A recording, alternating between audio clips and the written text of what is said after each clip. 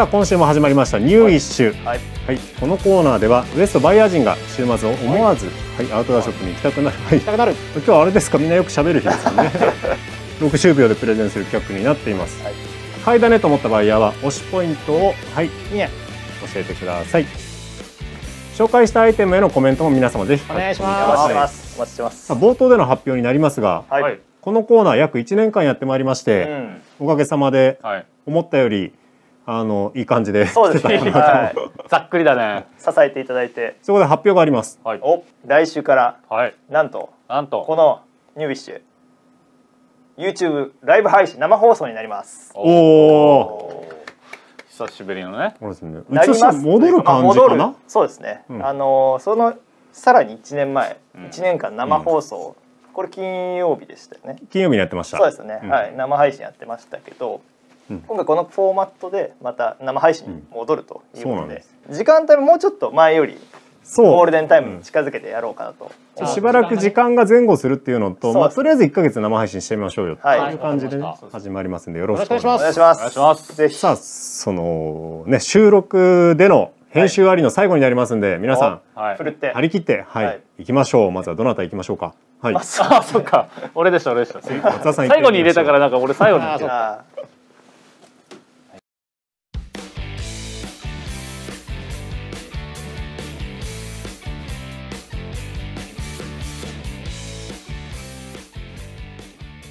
はい、私は今回紹介するのはティートンブロスの春物入ってきまして、まあ今まだねちょっと肌寒いんですけど、先にですね半袖早めにご紹介します。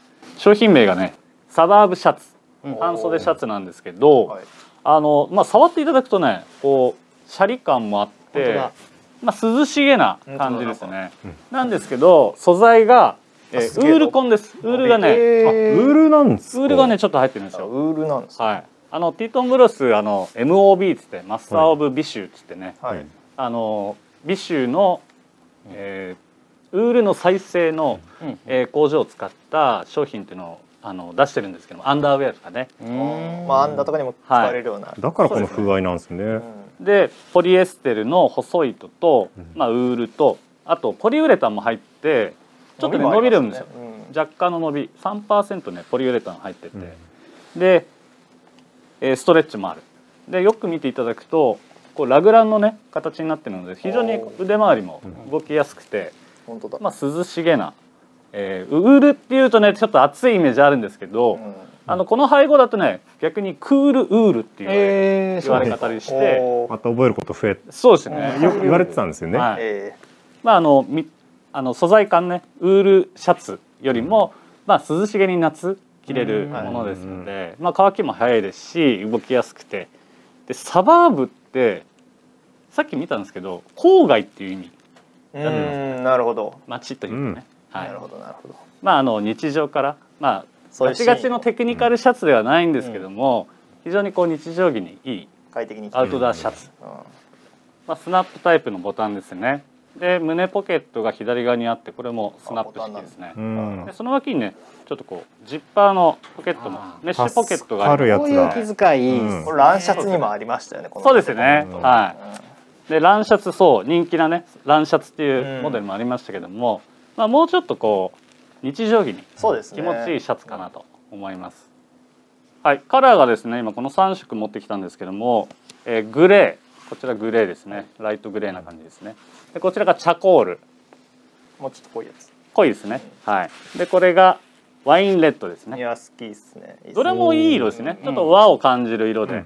和ですね。で私これ買おうと思ってるので誰も買わないでいただければ。このメンバーでね。そうですね。かぶっちゃう。なるほどね。はい。思ってますのでお願いします。はい。私が今回紹介したのはティートンブロスのサバーブシャツでした。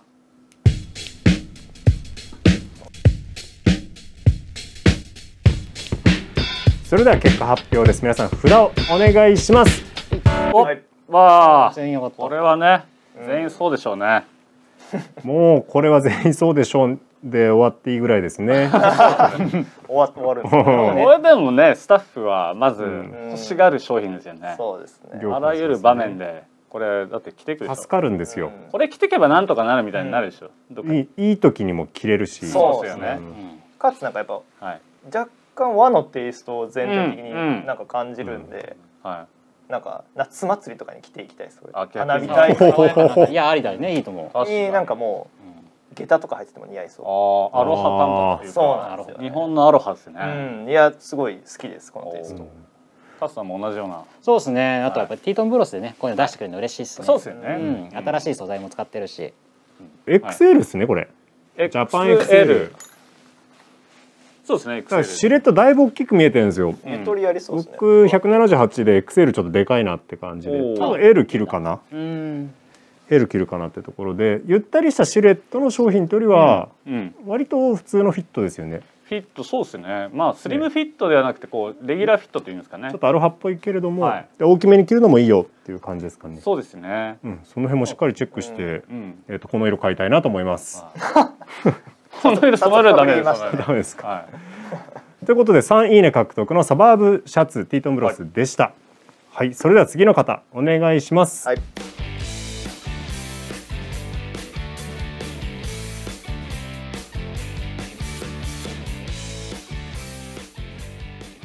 はい、私ご紹介しますのは、アクシーズクイーンの、夏用のですねパンツとしてかなり人気のあるアオネロっていうモデルですけれども、今年のニューカラー来たんでそちらをご紹介しますけども、非常にとにかく薄いです。アクシーズクイーンのシノギングっていう、完全に雨とか防ぐんじゃなくてこう湿った山の中でも程よくこう風抜け汗抜けの良い素材っていうのをメインに作られて、ちょっとテイストが、他のメーカーの、マグというかウェアとちょっと違ったりするんですけど、そうですね、コンセプトが違うんですけども、このパンツはもうとにかく薄いです。透けそうなぐらい薄いんですよね。で、風通しとてもいいんですけど、素材はナイロン製でちょっと見えづらいかもしれないですけど、リップストップ生地になってるんで、一応その耐久性もちゃんと兼ね備えた生地にはなってます。でポケットはこれまた特徴的で、この辺にこうじゃなくて完全に手を下ろした時の位置にこのジッパーの部分が来るような、ちょっと下側にポケットついてますね。山と高原地図がちょうど入る高さに一応なってるそうなんで、完全にその登山用ハイク用のパンツというデザインになってますね。裾も超シンプルですね。ここでバンドでフィット感調整できるんですけども、その1個のみで股のマチがこれすごい深いんで、すごいよね。そうなんです。足上げとかその俳句の時に足の動きの妨げにならないかなりでかい、180度開脚できます。そうですね。すごいできますね。ほぼそんな感じですね。かなり深いです。でロングパンツというよりかは8分丈ってメーカーは書いてて、くるぶしの部分がちょっと浮いて、そこの足さばきもいいような感じのデザインになってますね。これが今年4色展開されてたんですけど、これは今年の新色になります。毎年ナチュラル系のカラーは出るんですけど、今年はこのくるみ色っていうカラー、くるみなんだ、出てます。アクシズって色の名前もなんか日本語表記というか、そうですね。鉄痕とかね。そうですね。そういうのにインスパイアされた製品が多いです。今年特に新潟店の方は結構たくさんアクシーズクイーン展開してたので、これも合わせていろいろ他の商品もチェックしていただけるといいかなと思います。アクシーズクイーンのアオネロの新ニューカラーご紹介しました。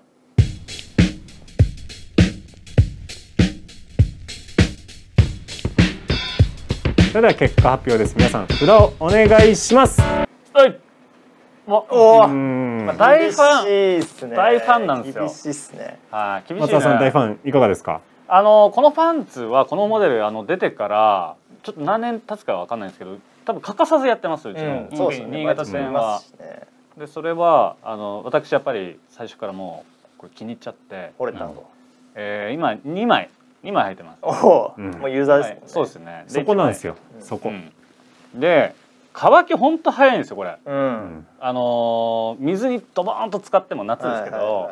絶対乾きます。1時間もかかんないですよね。カヤックの時も履いてるのこれですか？そうですね。ウェットウェーディングの時もねこれ履かれてましたけど。結局これだけを履いてますよね。あったかい時期結構これ履いちゃいますね。夏の松さんこれですね確かに。楽ですも足さばきとかね、そうなんですけど、このマチとこのウエストの調整もね、一回合わせればもうそのまま履いちゃうんで、もうギュッとしたら、なんかもうパジャマ感覚で履けるというか、いやとにかく楽だと思いますね。楽で軽いし、サブパンツでこう持っとくのも一緒にいいと思いますこれ。そうですね。これ 100g ぐらいしかないし、めっちゃちっちゃくなる。そうなんです。予備で入れておくとね、なんかあった時に。あと大好きポイントの両脇、止まらんすね。両脇ですね。両脇ポケットはやっぱりこうジッパーでちゃんとあるっていう。おすすめです。これ夏場のパンツ、いまだに俺おすすめ1位かな。短パン以外履きたくないみたいな時もこれだったら許せるぐらいの感じのなんだろう薄さというか。通気性みたいのはあり。通気性夏場でも履いててもそうですね。薄いからいいって感じ。薄いから気にならないですね。加藤さんいかがですか？いやいい感じなんですけど、やっぱり金泉さんの紹介ではあるんですけど、我々やっぱりジョガーがいるので。ジョガーパンツ。永遠のジョガー派です。ジョガー派なんで、ギャザーがね裾に入ってる方が好きなんで。でも一回試してみてほしいな、カスさんも。そうっすか。そういうのね。でもこれジッパー付きのポケットはすごくいいなと思ったし、じゃあちょっと履いてみてほしいですよね。そう試しにね。試しで。こういう感じのやつをね好きなんですけどね。でも薄いめちゃくちゃ薄いですね。そこなんだよな。僕も8分だけがどうしてもちょっとカヤックでいいなと思ったんだけども、オールシーズンかっていうとブヨとかねやっぱちょっと気になるところがあって、新潟だとその辺だけです。もうちょい守りたいなっていう。守りたい。肌出したい。そうなんです。そういうところに行くことが多いっていうかな。草むらの中いることが多いっていうか。やっぱここギャザー入ってると上で履く時も楽なんだよね。スポットね、このままいけるから。下履きとして。ただこれ使ってる人はみんなそうビッグファンだっていうのが普段履きにはすごいこっちの方がいいかもしれない。よくいるんですよ。店によくいますね。よくいるんですよ。スタッフが歩いてるんですよ。みんな1本じゃないですよね。2、3本持ってるイメージ。みたいですね。一番多い人何本だっけ？前から持ってましたね。いやすごい数。7、8本持ってる。これしか履かないという女性がうちいますね。そうですね。ユニセックスなので女性の方もね、おすすめです。アクシーズクイーンのアオネロのご紹介でした。それでは次の方お願いします。はい。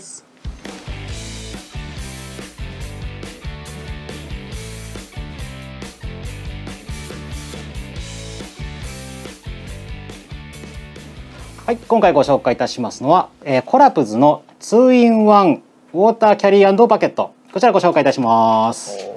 要するにウォータージャグとバケツが兼用できるというもので、今回再入荷としてますけど、去年ぐらいからかな、よく売れてる人気のアイテムで、再入荷プラス新色もね出てますんで、合わせてご紹介していきます。いい色っすね。ちなみにカラーはね、これはグレー、オリーブ、あと新色のタンですね。3色になります。まずパッケージはこんな感じで紙箱に入ってますね。イギリスのブランドですね。イギリスの国旗ついていて、素材はね素材はリサイクルプラスチック使ってます。パッケージ開けると本体とこの台座がペラペラのねプレートがついていて、これをねこう切れ込みが入ってるんでかませると食い合う感じなんですね。そうですね。これ台座になるっていう作りです。でこっちが本体ですね。そして本体見ますといろいろなんかついてる感じなんですけど、とりあえずはね、ここにねシリコンかな、このバンドでこう留めてあるんで、これ外してこうひねりながら戻す感じですね。ちっちゃくなるいいですね。そうですね、畳めるんですよ。でね、上にいろいろついてますけど、これがねメインの口、給水するところですね。でここがバルブが別になっていて、これをねこのお腹のところにこうつける感じになります。でもう一個ねキャップついてます。これつけると、バケツとして使うときに、これ使うとね邪魔な場合もあるんで、これつけるとバケツになるよという感じですね。蓋とそうですね。もちろんねこのまんまバケツとしても使えるんで、このキャップいるんかなっていう感じもしますけど、一応ねつけてくれてるのはありがたいですね。で蓋に戻るとメインの口と、あとここにねエアー抜きのね口も、ここがねちょっとシリコンでこう柔らかい感じなんですけど、開けると隙間ができるけどこう取りきれない、なくさないっていうこのエア抜きのキャップと、もう一個ねこっちにもねキャップついてます。ちょっと本体取りますね。これもね上バッコン外れるんですか？バッコンなんですよ。シリコンついて高いですよね。はまる感じなんですけど、でもう一個の方は完全に取れるやつで、こっちはこっちでホース入れたりとか、もしくはシャワーみたいなやつで給水する時出す時に排水とかそういう使い方よくしますね。なのかもしれないですね。こういうのも下とかね。こっちはね外れるんで、なくさないように中身開けるとこんな感じで、で外側からこうメモリがね、水がどんぐらい入ってるか見えるってことですね。そうですね。8リッターマックス、7リッター、6リッター、5リッター、4リッターとメモリがついてます。蛇口をねこう押して、いいっすね。こうやって出しっぱなしにできるタイプですね。よくねこの握ってる間だけこう水が出てるけど離すと戻るやつって手洗えないんですよね。こうやってなきゃいけないから。確かに。このねオンにしっぱなしにできる蛇口は僕すごい好きです。いいですね。ね、これいいですよね。でちゃんとこの台座に乗っけると、あんまり高くないですけど一応コップが1個入るぐらいの高さが取れると。これを置くねテーブルとか台がない時でも地面に置いても一応直いけんのいいっすね。直ギリギリね。本当はこうねもう少し高い方がね使いやすいですけど、荷物小さくしたくてねテーブルがあんまりない時は直置きでもいけるという。最初ね本国から来た時はこの台座が別売りってなってて結構ねバイヤーがブーブー言ったらねセットでつけてくれてよりね扱いやすくなったという感じですね。で今回この新色のタンと定番のグレーとオリーブ、この3色が入荷しております。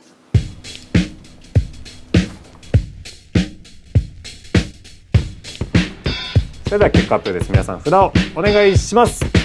はい。なんだけどやったね、こういうアイテムで3人上がるのってなんか確かにそうですね。感じですね。松田さんいかがですか？そうですね。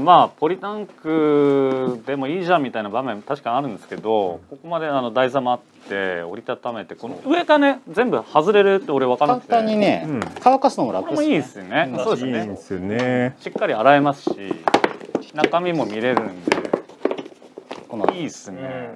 はい。ちょっとねポリタンクで済むところちょっとお値段あるんですけど、でもこれ8250円です。